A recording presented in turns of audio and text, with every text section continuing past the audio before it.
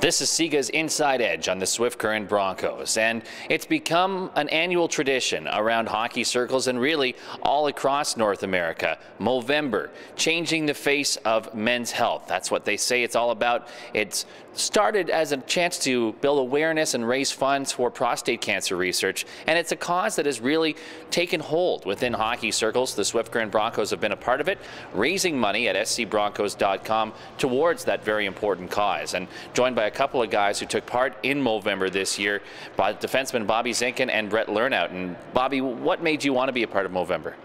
It's just always a good cause, and growing the mustache and getting support from the fans, and hoping they donate some money for this great cause. And yeah, it's a fun thing to do around the rink, and see what the boys think. Well, it's an important cause, but also leads to a little bit of competition between the guys. Brett, tell me, who do you think has grown the best Movember mustache, and maybe who's had the worst, and why would that be? I think so far I'm pretty sure I should be winning, but I'm not for some reason. I mean, Bob's got a pretty good one.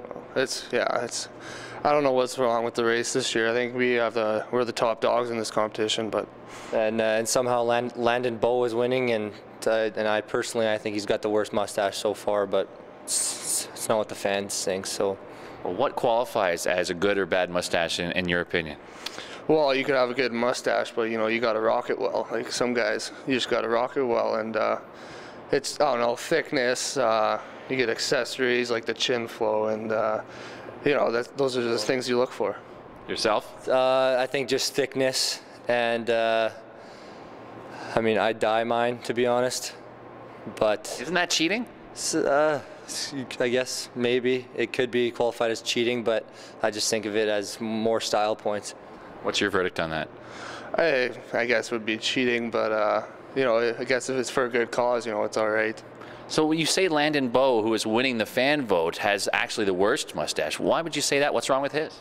I mean, he's just got a little stub here, and it's not thick, and he's just got a baby face, and it doesn't look good on Landon Bow. What about you? Who's the worst in your mind? Oh, Landon Bow for sure. He has a decent mustache, but he doesn't wear it well. He doesn't. It's just friendly competition and all, but Landon Bow, I don't know what's going on. Do you guys get much reaction from teammates or friends and family? Do your mothers like seeing you guys in these things? No, not at all. My mom wants me to shave my head and shave my mustache and my sideburns, but I think it's my style, and I think I got to keep it. So. Yeah, of course, my mom always telling me to shave and be clean shaven, but in November it's an excuse to grow it out and enjoy it.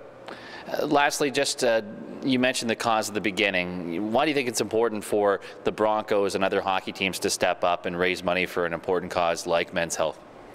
I think hockey teams have raised a lot of money for men's health, and so far in the last few years they've been raising a lot of money, so it's been good.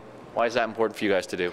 Oh, kidding aside, it's a good cause, and just having the fans join in and feeling like they're a part of something, and hopefully we can raise a lot of money this year for men's health. Well, they're big parts of the Broncos on the ice and also raising money off the ice for the Movember campaign. I participated as well, but I'm not sure if I was able to live up to those guys. For Sega's Inside Edge on the Swift Current Broncos, I'm Shawn Mullin.